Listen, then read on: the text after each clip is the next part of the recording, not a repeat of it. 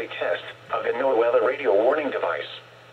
During potentially dangerous weather situations, specially built receivers are automatically activated to warn of the impending hazard.